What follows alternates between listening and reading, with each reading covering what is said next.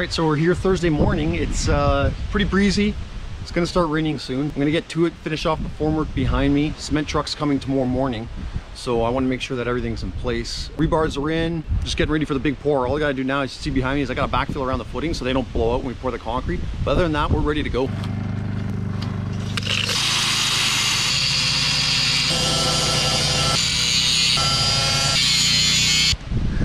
So if you take a look at these footings, you can see I've got 320M bars running all along the footing. So this is spec'd out by the engineer. This is what he was looking for. Now, what's unusual about this is I've got 2-inch rigid insulation underneath the slab. The reason behind that is I can't dig down to get frost protection. And as you can see by the lake, at about 4 feet, I'm probably gonna hit the water table. So the reason we're doing this is because I need the frost protection. Although this is unusual, this is actually a really good way to protect the footings from any heaving or any frost adversely affecting the footings.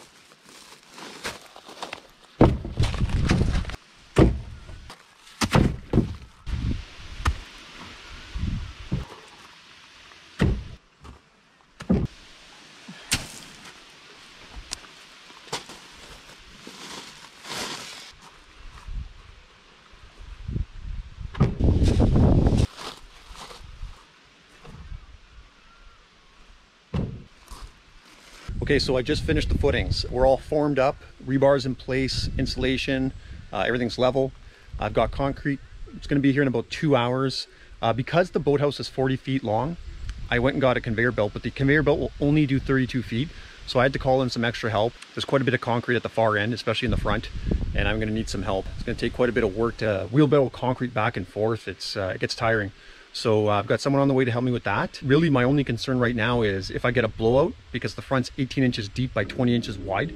So there's a lot of concrete going in there. I'm gonna go right now and make sure I put extra rocks around the front of the perimeter, around the forms, because if I get a blowout, I'm at least an hour and a half away from another ready mix plant, and that'll be devastating. That'll be a big loss. We're gonna make certain that that front doesn't blow out.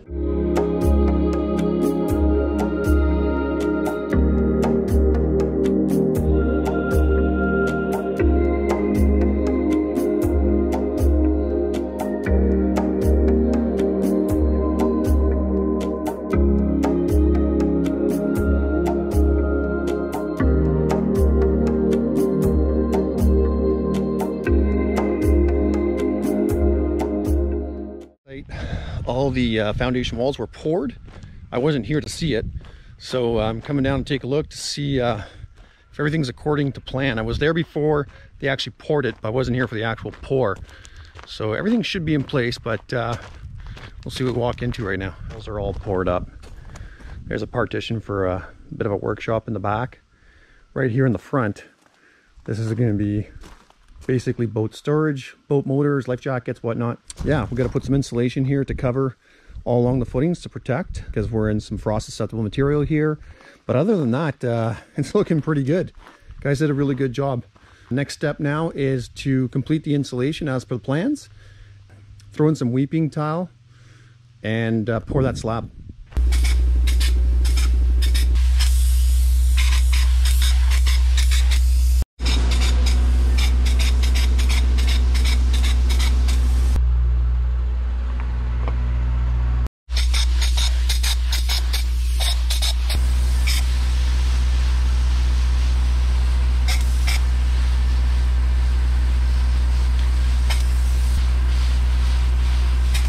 Going with the insulation here, I just want to take a break and just take this all in.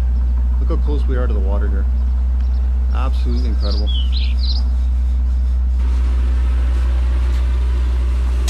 All right, so we just finished foaming the insulation all around the perimeter, the back side of the building. Next step is backfill, pack, and put in some reinforcing and ready for slab.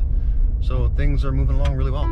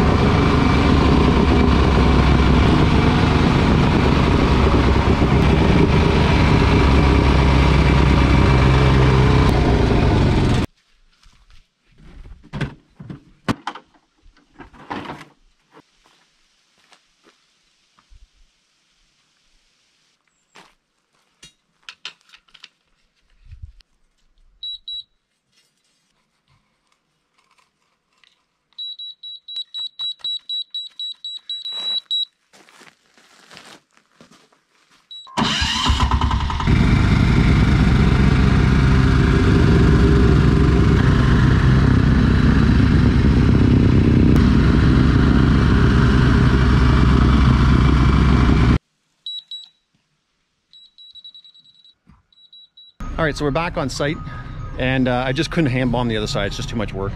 So I've got someone to come in with an excavator to help me out, spread it all over, pack it down, and finish it up for the pour tomorrow.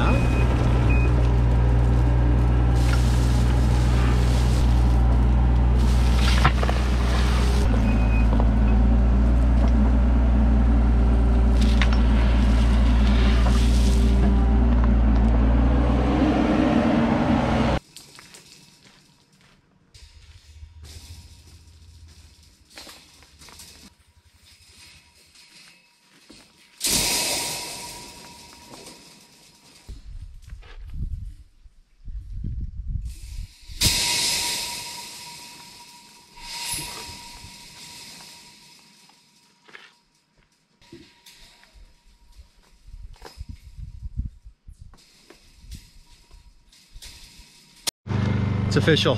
The slab is ready to go. See you tomorrow when we're ready to pour.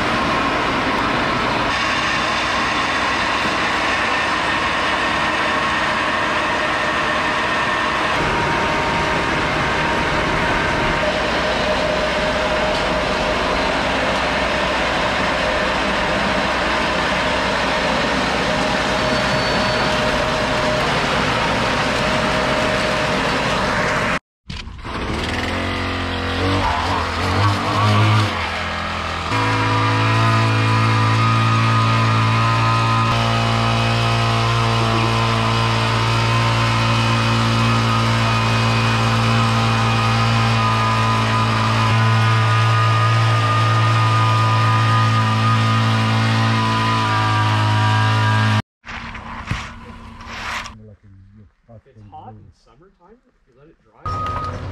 Come here.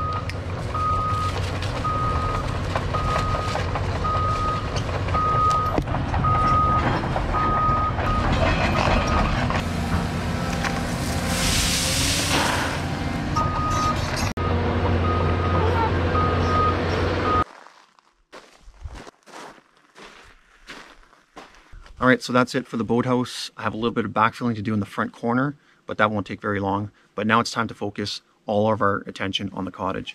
The cottage will be the next series of videos, and basically I'll take you start to finish of a roughly 1,000 square foot cottage located roughly 10 feet away from high water mark. A bit of a unique project, so if you're interested in that kind of thing, follow along.